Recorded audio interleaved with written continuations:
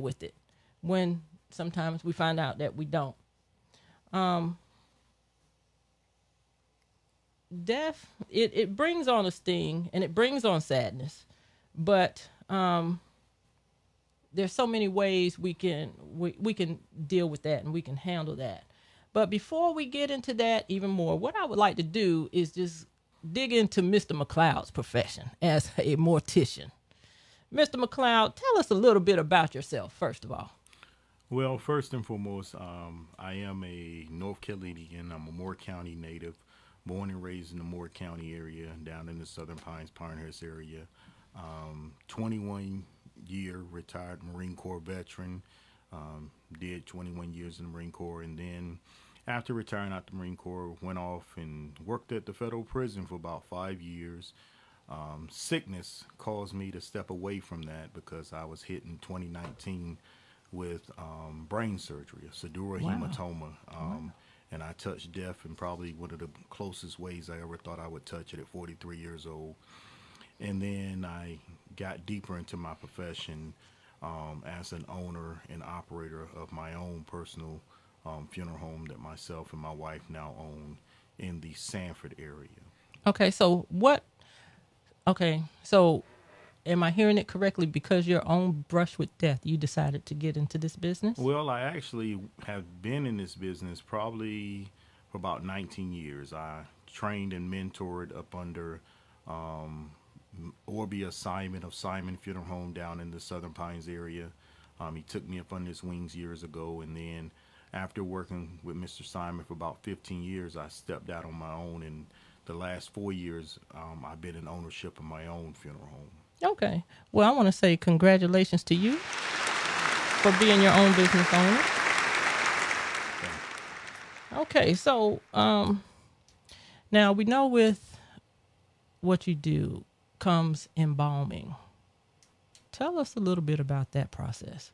The embalming process, one, I always say that it's a very tedious process because there are different types of situations that bring on different types of embalming. But most importantly is to make sure that the preparation of that loved one is done in a proper way, to make sure that the person that is doing the job is licensed by the state, that they do follow the protocols that the state has required that we operate up under. You don't want to have someone that is not licensed doing a job that they're not regulated to do, because then you set yourself up for failure, you set your funeral home up for failure, and you set that family up for failure, because you want to make sure that, one, they have the education, two, they have the qualifications, and three, they have the love and desire to be able to take care of that loved one properly. Tell us about the education part of it. How much training do you need, and what? The education part, if someone wants to be a what we call funeral service licensee, that means a full licensed mortician here in the state of North Carolina, they will have to attend a accredited school. That means Fayetteville Technical Community College has a funeral service licensee program. I myself went to school. I started at Fayetteville Tech and left Fayetteville Tech and ended up finishing at Commonwealth Institute of Funeral Service in Houston, Texas. That's a 2-year program. Once they have finished all the credentials and qualifications there, then they'll go take what we call a national exam.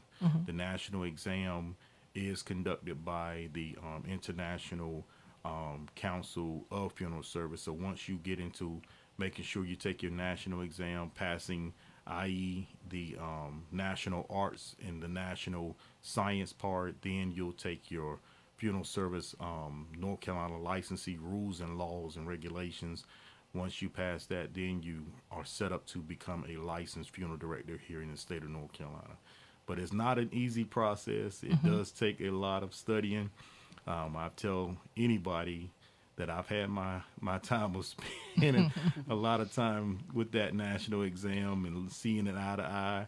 I've seen some failures come across it before it became a success. So it does require a lot of work. And plus, you have some that just want to become a funeral director, and that means that that person has done all the necessary process and necessary steps and they're in a 1-year diploma program. I myself am a director, but my health caused me to step back from the embalming portion to just become a licensed funeral director. So I have the education of an embalmer, but I have the work of a director. Okay. All right. Now, how do people interact when you tell them about your line of work?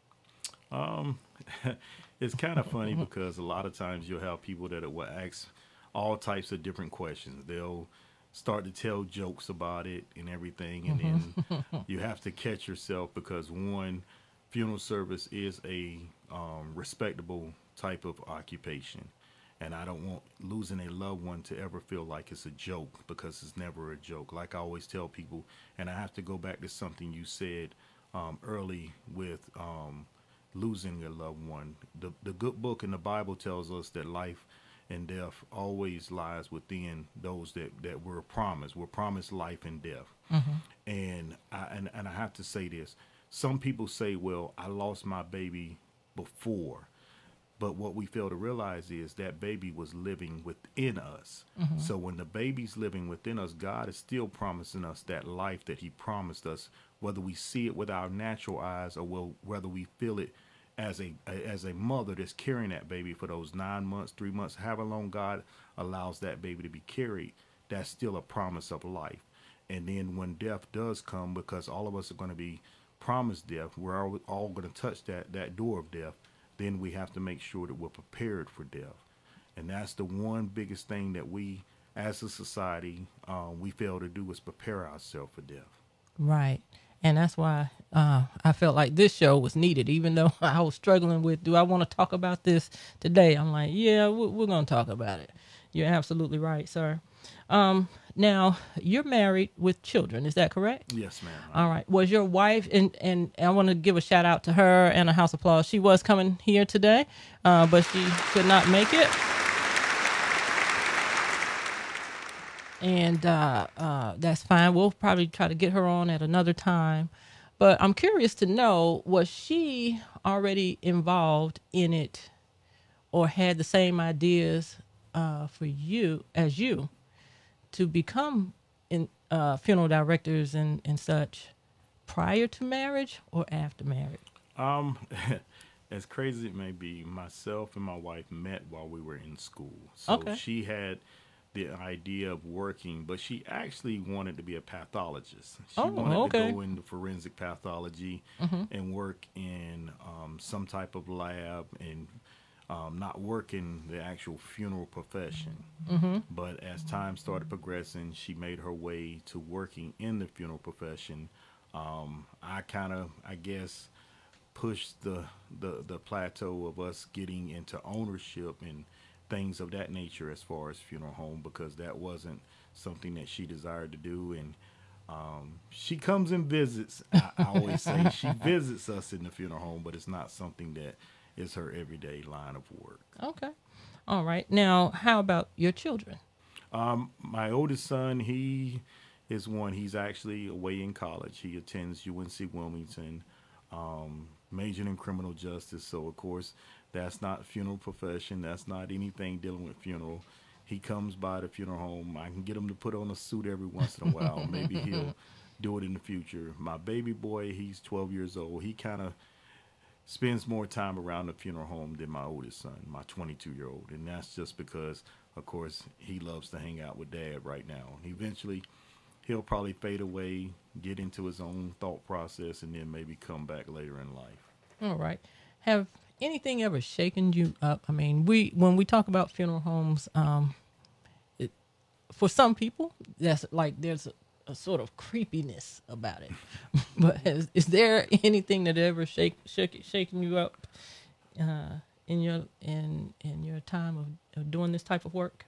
I probably say the one thing that has shook me up. So it's funny. My mentor, his funeral home had an old furnace in it. So when I first started working in the profession, one night was in the funeral home and he had stepped out the room. So I'm still building up to this fact that I'm working in the funeral profession. And the furnace came on in the middle of the wintertime. Scared I'm telling you, when I say it scared me, I just jumped and got ready to take off running. And as I turned the corner, he's standing at the door laughing at me. He said, "Boy, what you ready to do? Take off running?" I said, "Man, you got that thing going on." So that's probably the one time that I was scared in the funeral home. Okay. Now I'll tell you what, with social media the way it is now, you see just about everything. I've seen some unusual things. I don't know about you. Well, I'm sure you may have, but Evangelist, I don't know if you have, but I have seen. I think the most unusual thing I've seen dealing with a funeral home is a person outside of the coffin being viewed like in a corner in a jumpsuit and a can of beer in the hand, cigarette out the mouth, or in the other hand, I can't remember exactly. Just an unusual sight to see, unexpected. Have you had any unusual requests at funerals that you've done? Have I had any unusual requests? I wouldn't necessarily say yes, I have. Sometime, here in the South, some families still have the tradition where they like to take the body in the hearse, of course, and in the casket, and ride by the home place one final time. So those are kind of some of the requests I've had. Of course, some families will ask for the nice partake of having the casket taken out and put inside of a horse and carriage. But as far as the putting a person in the corner, sitting in a car or on some drums or things of that nature, no, I haven't had to deal with that. I tell anybody I respect what a person's final requests are, because everyone has their own choice of final requests, and every funeral home has their way of doing business. And I respect what my colleagues do to make it personal for that family. So I never knock anybody for those requests, but I haven't had the opportunity of serving a family in that magnitude. Okay. If you're just tuning in, you're listening to Chat City with P. Ross. I am your host, P. Ross. And in the building with me today, I have Mr. Maurice McLeod, a licensed funeral home director, and Evangelist Tameka Douglas, who is a social worker. We are discussing death and how to be prepared for it. I thought this was a subject that needed to be spoken of, and I have these two here to assist me with that today. Mr. McLeod, you've been instrumental in assisting families. I have been in the area of funerals. We were kind of talking about that earlier before the show. And the area I've assisted others in mainly was helping a family with an obituary. I do graphic design a little bit, and some people have reached out to me for that type of service, so I've helped others with it. But I was in Charlotte, North Carolina, and I had a friend reach out to me that knew that I did this type of work. And he was like, "I need you to do me a favor. I need you to whip up an obituary." I said, "Okay." Usually the people that I help are people that I know. But this was a situation where I did not know this family. I was asked to come to the funeral home, or to go to the funeral home, and I thought I was just going to meet him and the directors. But I was placed in a room, and I didn't know I was going to meet the family and have to talk to them head on. So that was an experience for me, I would say. But since then, I was asked to help with financials when it comes to a funeral. That's one of the areas where I find that we are not ready. And I believe most families are not when we look at the situation. Emotionally and financially. Let's touch on the financial part of it. Like I said earlier, I was asked to help financially, and we did some fundraisers for a few families on social media. And I mean, they went well, the few that I've helped with.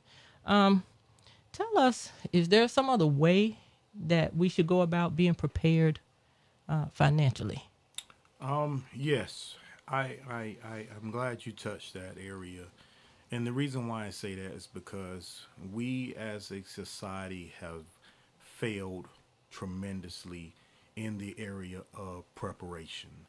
The reason why I use the word preparation is because we have never accepted the fact that we are all going to leave here someday. And I say that because you have some that say, well, I've accepted the fact, but not everyone has accepted the fact.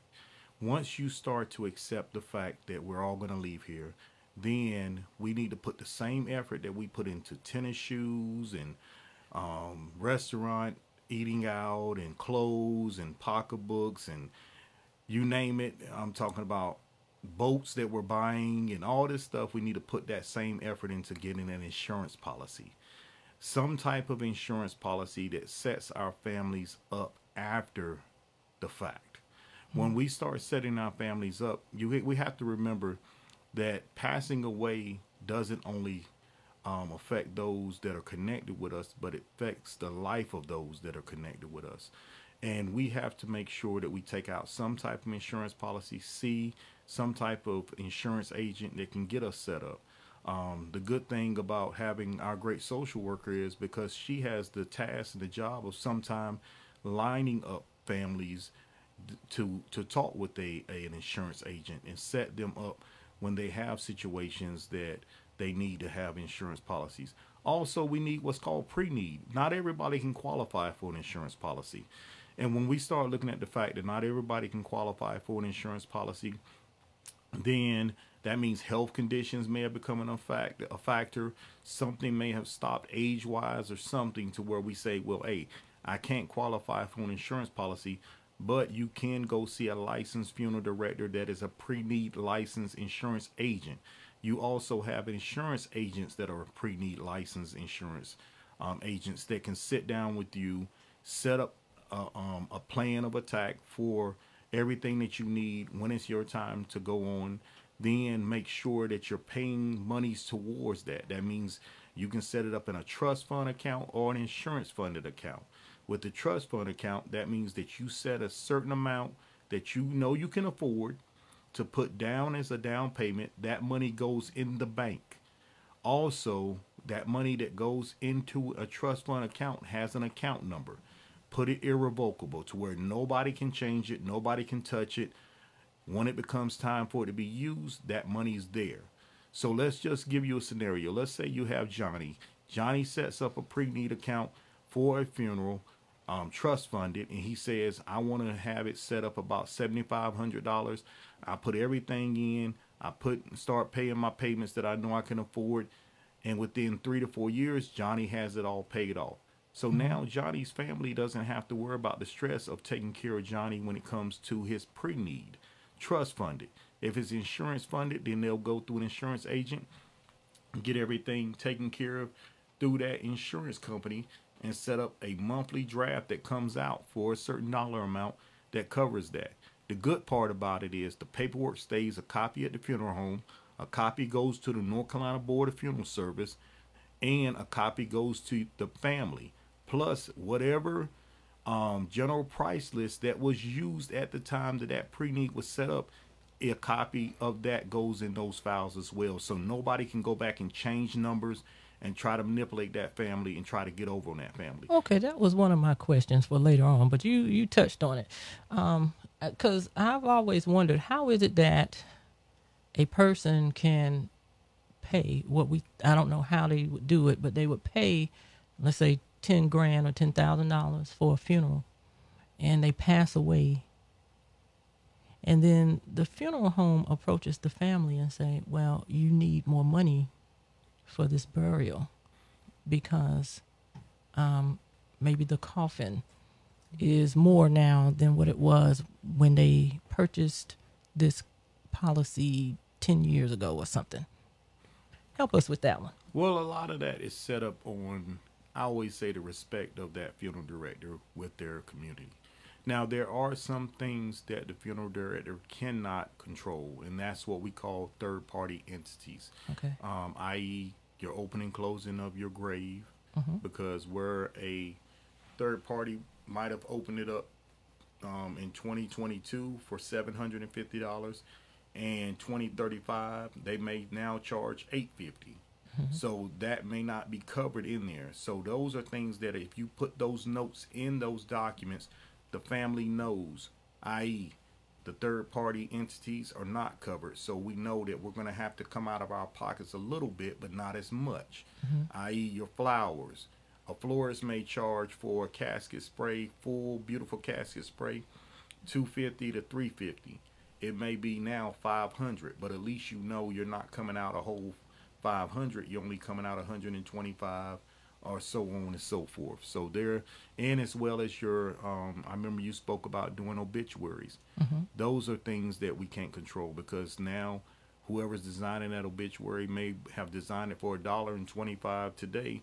They may decide later on they're charging $2. As the economy changes, the price of things change, and we have to take that into a factor as well. Mm-hmm. Okay. Now, you mentioned earlier somebody may not be able to afford a insurance policy, or they may have a pre-existing condition that doesn't allow them insurance. What do we need to do in that situation? You may have said it, but I may have missed it. I'm sorry. Well, that's why I was saying to look at a pre-need Pre-need. Okay. policy. That pre-need fulfills that. Yes, ma'am, because that still gives you some type of funeral coverage that can take care of that loved one. But the main thing is you have something that takes the stress off of your family. Uh-huh. And also, let's say that you may have $10,000 that you're trying to get to, and you only got to half of that. You only got to 5,000. Well, that's $5,000. That's less stress on the family, and I always say, it's easier to come up with 5,000 versus 10,000. I don't care what math class you took. That's still the way that you have to look at it. Okay. Why do it seem okay? I don't know. Maybe this is just my observation here. It seems that Caucasian families tend to bury their loved ones within 2 days, whereas African American families take 5 days, sometimes, maybe longer, to bury their loved ones. Is that just me noticing that, or is that a reality there? Sometimes I say it's personal choice. Okay. Because I've had Caucasian colleagues that have lost loved ones, and they'll go just as many days as we as African Americans do. So I think that's sometimes what I call a myth or a stereotypical thing that people like to throw out. Okay. Like, people have this myth that they turn dark, or they turn dark as faster than we do. At the end of the day, no, all of us are going to turn back to the dust of the earth. That's what my good book says that I read. So I stand by that good book, and I believe in that good book called the Bible. So I wouldn't necessarily say that it's any truth to that until I have some type of proof that I've seen. Okay, yeah, I've heard that too. That Caucasians turn, and lighter skinned people turn darker faster. I've heard that. Wills, do we need them, and why? Yes. Everyone needs some type of will. Everyone needs some type of documentation to take care of their families afterwards. Let's just say you have a blended family. I have myself, and I'm just going to use Miss Tameka just for a second. We met. She has a daughter. I have my 2 boys. We got married, and now we have a blended family. Well, Mr. McLeod passes away. Miss Tameka, my wife now, she covers everything, and my boys decide they want to show out because it was daddy's stuff. But if we have a will set in place, that kind of alleviates the arguments and alleviates all this turmoil that families can have, because now they'll see it for their own self, and documentation that supports having a will. Everybody needs to have that set up. Some type of will, some type of documents, everything from even health power of attorneys and things of nature. So we all need to do what it needs to take to be up on those things. Okay. If you're just tuning in, you're listening to Chat City with P. Ross. I am your host, P. Ross. We are discussing death and how to be prepared for it. In the building with me today, I have licensed funeral home director, Mr. Maurice McLeod, and social worker, evangelist Tameka Douglas. We are taking calls for this show. If you have questions after watching this or during the show, please call us at, not after watching this, but during watching this show, please call us at 919-899-9305. These two are willing to answer your questions. Single people. Social worker Tameka Douglas. Tell us a little about your experience in your line of work having to deal with death, and not only just single people, but families that don't have anyone at the time of death. Sure. My role as a social worker is in the adult services population, wherein we serve individuals who have been adjudicated incompetent by the clerk of court. Therefore, we are the primary decision maker as it relates to their life in general, end of life, and things of that nature. So we do interface with death quite a bit and making decisions for individuals who may be at the end of life or who die. And in that, I've had to speak with doctors as if I were a natural family member for these individuals as it relates to whether or not they're placed on a ventilator. We know that there are a couple of different code statuses, so we make the determination whether the individual is a full code, if they will be fed, or if you will withhold any of those natural supports that an individual would need to sustain their life. So we have to make those types of decisions. Once they expire, we make that final decision as to what takes place with the individual. And Mr. McLeod talks a great deal about the pre-needs and insurance and all of that. And what we do as social workers in this department that I'm in, because we have individuals who are going to one day die, we try to have things in place for when that happens. Now, not all of the individuals that we serve have the money available for a pre-need or a trust or for us to establish insurance. So unfortunately, those are individuals who, if a family member doesn't step up, they are considered an unclaimed body. So Wake County has a particular vendor that we work with for individuals that are unclaimed bodies, wherein the estate would pay for them their remains to be taken care of. For the individuals that we have that may have been, retired, or they have gotten the stimulus checks that we know a lot of people got over the past couple of years, and they have that money that is set aside, wherein we are able to utilize those funds and go out and establish pre-needs and things of that nature. We have been able to do that. One of the things that I've tried to do over my tenure as a social worker in the adult services population is to establish pre-needs for individuals if they have any money at all left over that we can put aside for that. I try to go ahead and, even if it's a small pre-need and we pay on it over the years, I go ahead and put those in place to avoid these individuals being what we consider unclaimed bodies. Do we have a lot of unclaimed bodies out? There are a great deal of them. Wow. What kind of number, if you can tell us? Off the top, I've been in this particular population of social work for about 12 years in adult services. And just on my caseload alone, I've probably had maybe about 20 over the years. Okay. All right. So, Mr. McLeod, at what age do we need to start putting these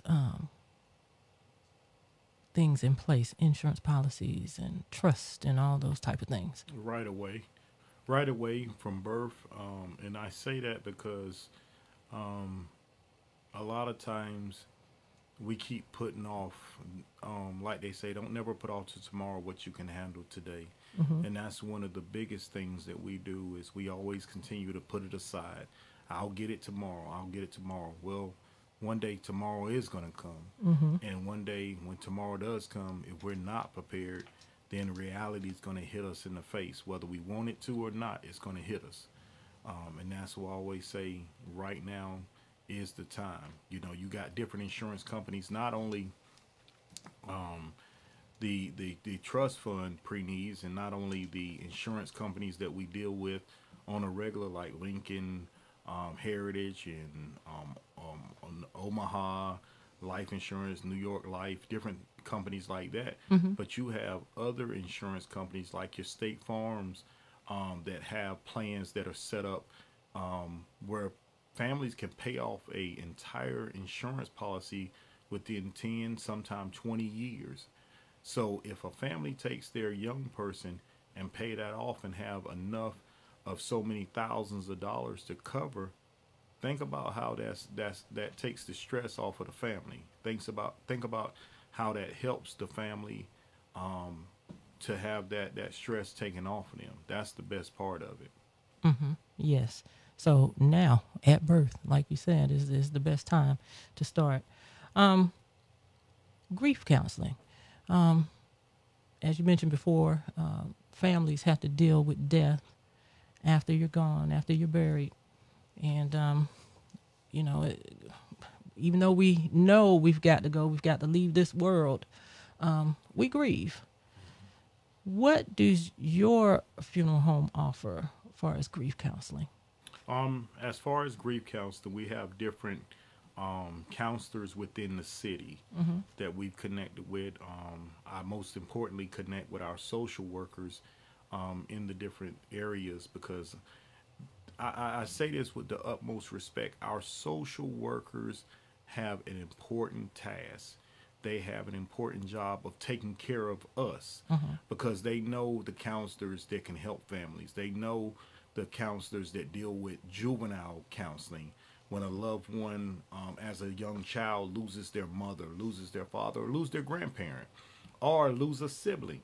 We as a society always have this thing where we push the child aside, and we never ever sit down and think about, okay, yeah, I'm going through as an adult, I just lost someone, but what about that young child? And our social workers, those counselors that are specialized in that area of youth counseling to help with the grief. And it's ironic you say that. I'm actually back in school right now, studying thanatology, to become a thanatologist, certified, because I had a young lady, was at a school one day, and she had lost a loved one. And she walked up to my table at a career day, and she wanted me to give her an answer that it's okay to hate someone who had just murdered their loved one. Wow. And I could not give her that answer.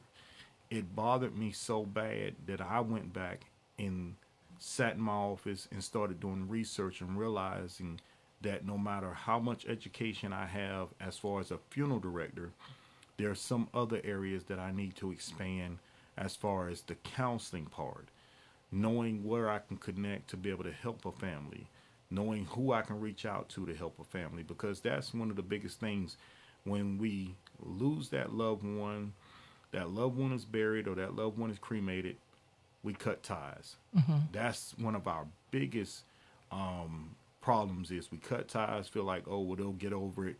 And we have this thing that we say, I know how you feel. No, you don't know how that person feels.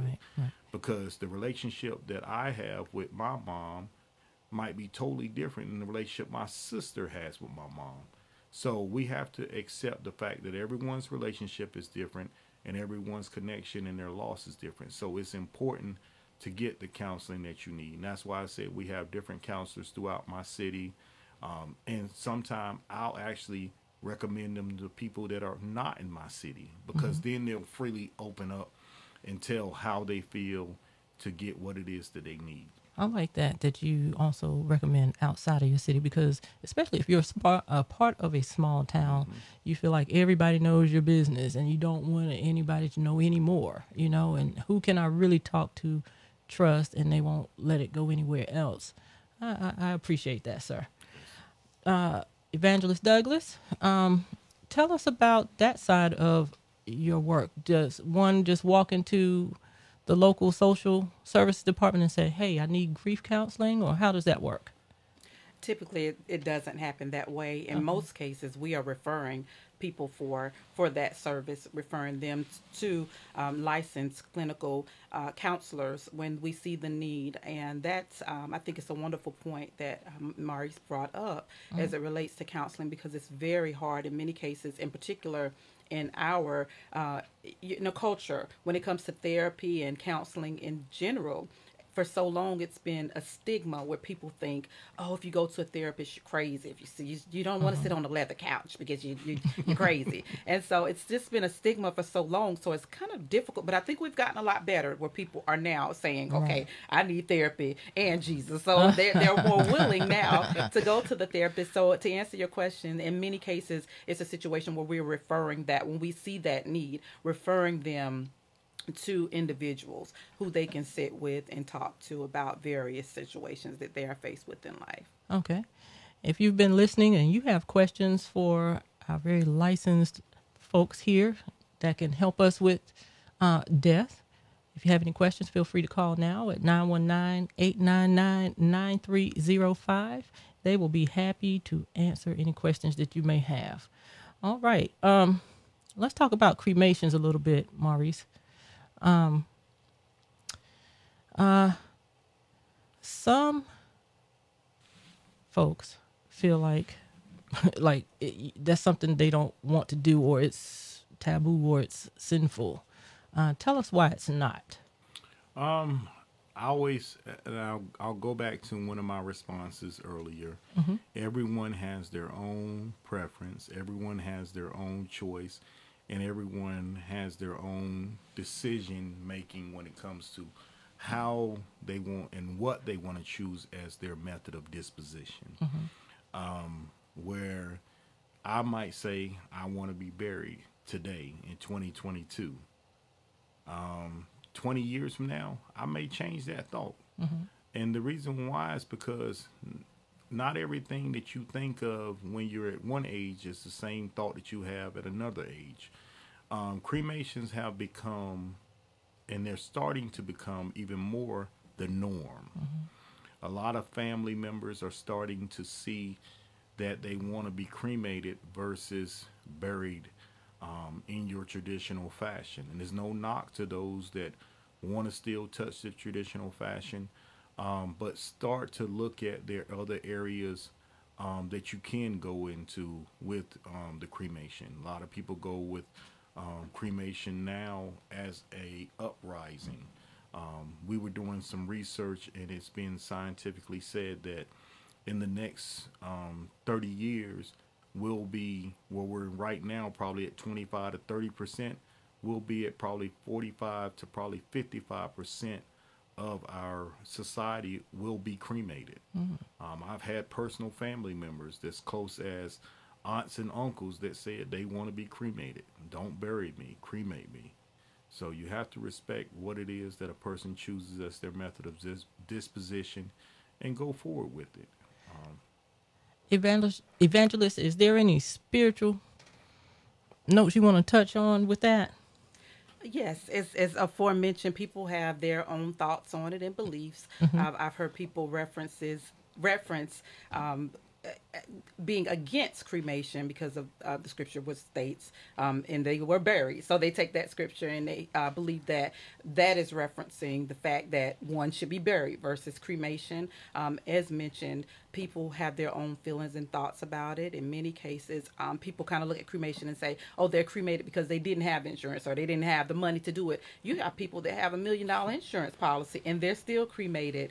So again, I think it just ties into the beliefs of that individual, how they look at it as it relates to scripture and what they believe that particular scripture means or what it's saying. And I just think that that's how it is based on feeling and sometimes history of the family. You have some families where most are cremated, and that's what they do. And then again, now as Maurice mentioned, I think people are gearing more towards it. I'm seeing an increase in cremation as never before, to be honest with you, versus years past, where people were like, oh, we just don't do that. We're not going to do that. So I think it's on personal preference. Yeah, my personal belief is finances. I believe a lot of times the families, because they are not prepared to pay for a funeral, they result into what may be less expensive, which are, I believe, cremations. And can I step in? Sure. So now your personal beliefs are finances, and I respect that. But it goes back to what Evangelist Tameka said. You have multi-millionaires that have said, I want to be cremated. It's not about the money. And the reason why I say that is because I've dealt with millionaires that people tell me all the time, hey, you took care of that family. What made them go cremation? That was their choice. Some people have their love for the mountains. Some people have their love for the beach, and they want to be buried at the beach. And what I mean by buried, meaning their cremains scattered along the beach. Well, you can't take a big casket, bring it all down to the beach and go digging in the sand and bury it and then expect our family to come back and lay on the beach next week knowing that Johnny or Martha was just buried there last week. So we have to respect the fact that they have other ways that they want to be taken care of as far as their method of disposition to connect with their love. I believe that's that. one way. I believe that too. I mean, and maybe I should have said it differently, but I feel like sometimes in that's just a choice why people or they choose to go that route because of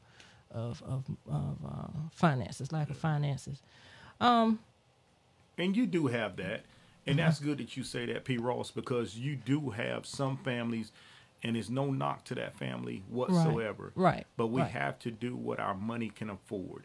Right. You know, we as funeral professionals, it's our duty to love that family, care for that family. That's why my funeral home sticks by the superior service with compassionate care.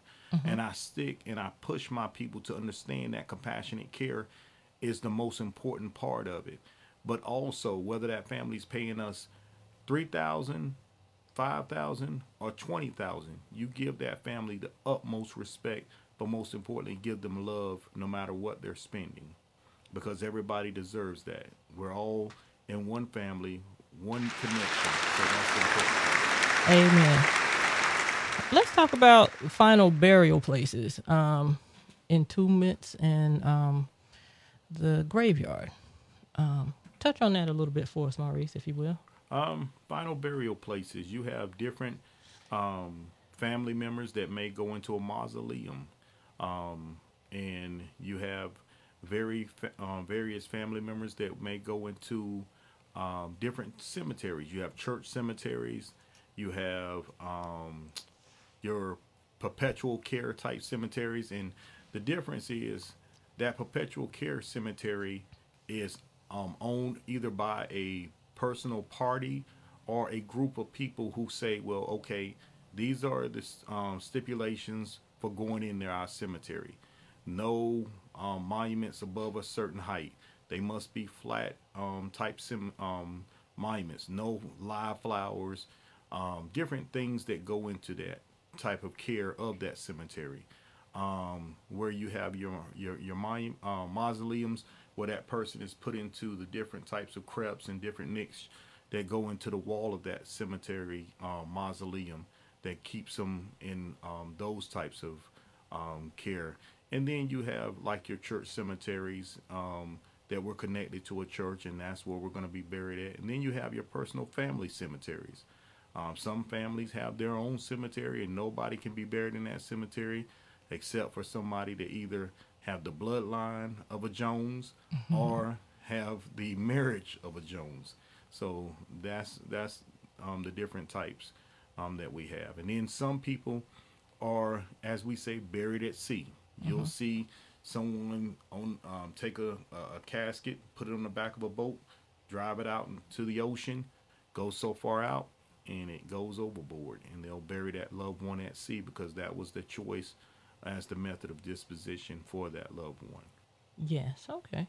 Now, if I'm correct, usually the cemetery expense is different from the funeral expenses, or they're not included, right? So when you're trying to make arrangements for yourself or your loved ones, you should also consider that as a fact. Yes, ma'am. Okay. You definitely should consider that as a fact. And the reason why I say that is because a lot of times, family members will say, and I get it all the time, Mom paid in this much money for their burial expense. And I know when Mom paid it, she had all her stuff put in there. Well, guess what? Like I tell you about that third party, Mom may have paid for that plot at Johnson Cemetery, but that open and close may not have been taken up at that time because that is a third party and the price range change. So those are things that we have to consider. And I tell families all the time, I don't like to tackle that portion because, like you had said before, some families aren't prepared. And the worst thing we can do as a funeral director is take on an expense that we know is going to hurt our business. Meaning, i.e., we may do some type of payment arrangement with a family to allow them so much down and allow them to pay monthly payments. Well, that perpetual care cemetery that family really wants to go in may not take a payment plan. So then now you're asking that funeral director to write a check, or that family has to have someone write a check right away because those are just the ways that the cemetery are set up. If it may be a church cemetery, the church cemetery may decide that, hey, you have to come up with this 1,200 before that loved one can be buried.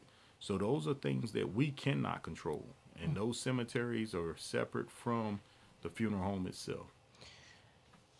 Miss Douglas, how is it that the state can come in and remove graves from a grave site? Like, say they need that area to build a new highway.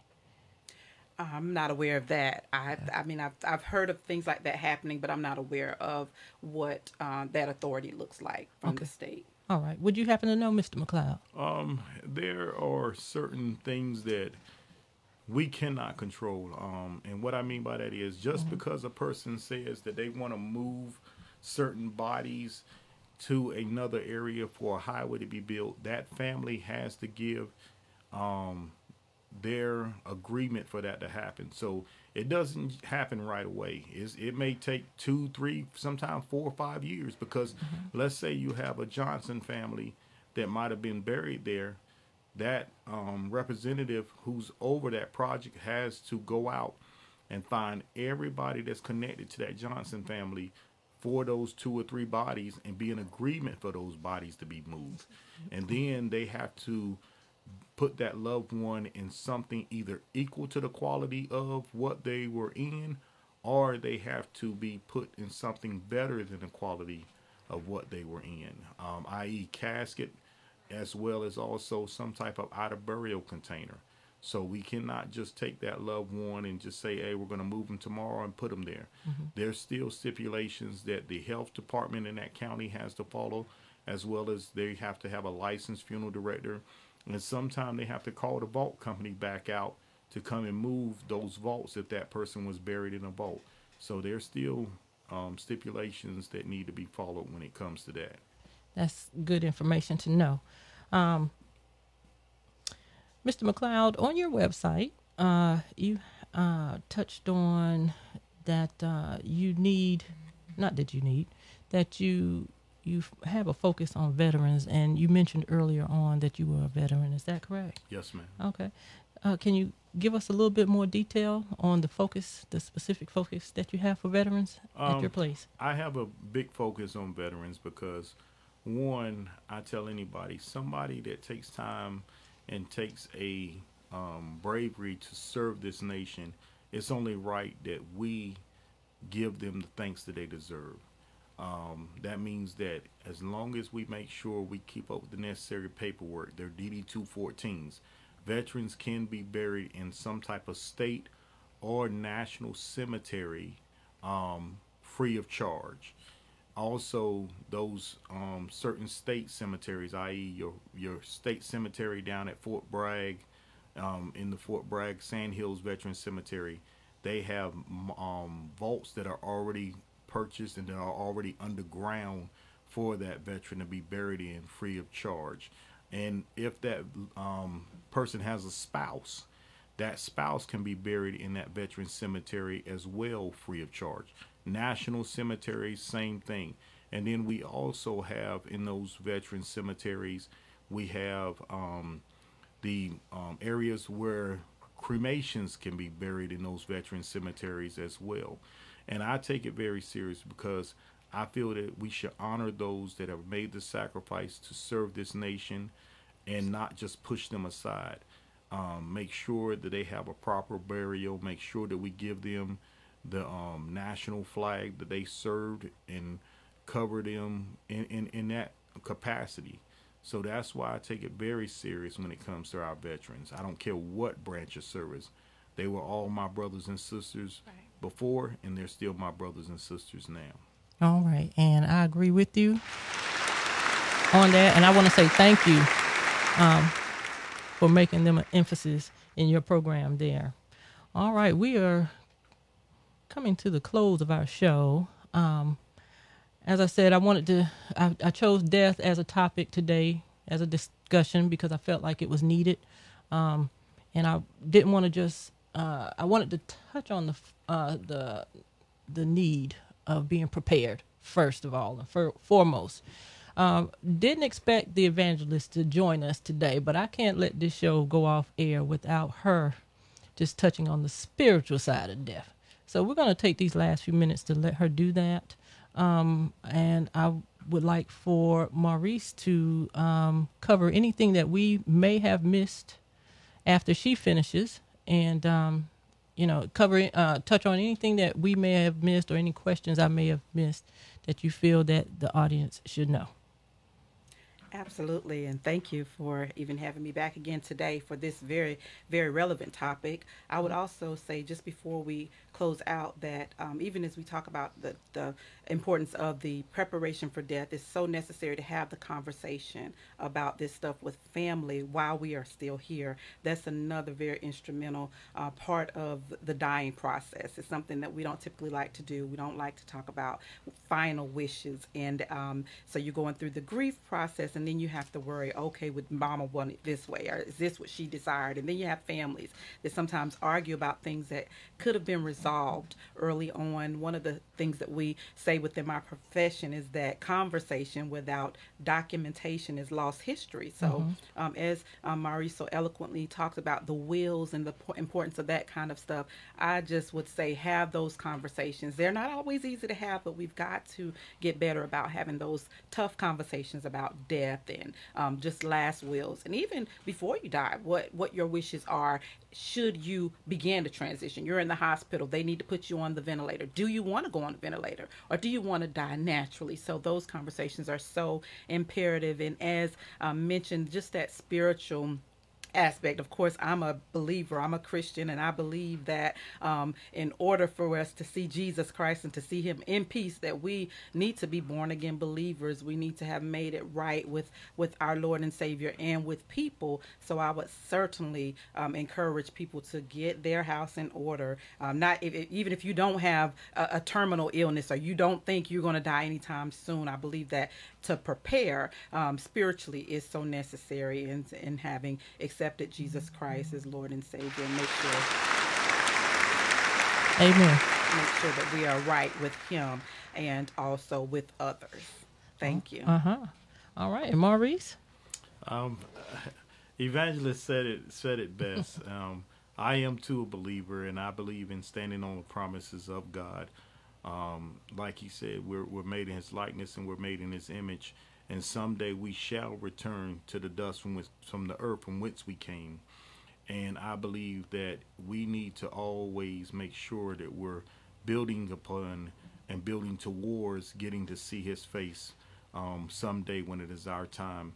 And in the process of doing so, we must make sure that we do the proper things that set us up spiritually, but also set us up on the natural side of things. That means making sure that we have things in order on our document side of things. So I enjoyed that statement that you made. That I'm about to use that. That was real good. Feel free. Okay, and if you need to deal with grief after the death of a loved one here in Wake County, Evangelist Douglas, Tameka Douglas, could you give us some information on how one can get that information or get that counseling? Absolutely. There are so many websites that would list various clinical counselors from a variety of walks and paths. You have some people who are more interested in the Christian counselor, and then you have that person that is more gearing towards therapeutics. So psychology, any kind of way, even simply Googling your area where you are, searching therapist in Southern Pines, therapists within the Raleigh area, and those particular websites will take you to the areas where you can even look up, their educational background, their licensure, the populations that they serve. So sometimes just simply going to Google and putting that information in there, just something as simple as that. And word of mouth is always good. When you talk to other people about therapists that they've had, I have people that ask me all the time about therapists within the Durham area or the, just different areas. And I'm able to kind of tell them, whose practice I've used before, I recommended, and who's done well with the people. When it comes to grief, that is certainly something that we must make sure that we deal with. A lot of people tend to carry it and they work through it, and that keeps you busy, but you never deal with that grief, that true grief, and then we end up with people who have breakdowns and then it hits them. They didn't cry. You see a person and they go through a tough loss and you don't see them cry. I mean, that's not a normal thing. You got to deal with it. So counseling is so essential. So sometimes just simply Googling licensed therapists or grief counselors, and again, it's going to take you to different sites where you'll be able to access that information. And okay, thank you. And very quickly, Mr. McLeod, if you can tell us how to contact you for more information. You can contact me. I am, again, the owner and operator of McLeod Funeral Home, located 310 Cortland Drive in the city of Sanford, North Carolina, 919-292-6565. We are in the process of expanding McLeod Funeral Home, so I always tell people, look for us in the future. We'll be probably expanding to a city near you. All right. That concludes our show. Thank you for listening to Chat City with P. Ross. Join us again next Thursday at 5 p.m. Eastern Time on Oak 93.5.